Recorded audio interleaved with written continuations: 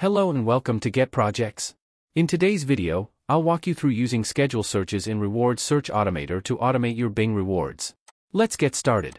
Open the extension and navigate to the Schedule tab. Here, input the number of automatic searches you'd like to perform. Choose the Startup schedule to have searches initiate every time you launch your browser. After setting it up, close and reopen your browser to witness the automated searches in action. Now, let's address the issue of Microsoft's reward slowdown policy. Open the extension, go to the Schedule tab, and reduce the number of searches for demonstration purposes.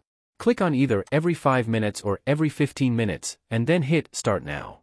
The extension will perform searches with a random delay between 5 to 7.5 minutes for the every 5 minutes option and 15 to 20 minutes for every 15 minutes. Please note, I've accelerated these delays for the purpose of this demo. Keep these key points in mind.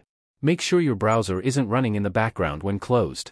Adjust your browser settings to prevent background running, especially for startup schedules. If you choose recurring search schedules, searches will continue even if you close all tabs, automatically reopening your browser. Now, you're all set to effectively use the schedule option. Happy automating!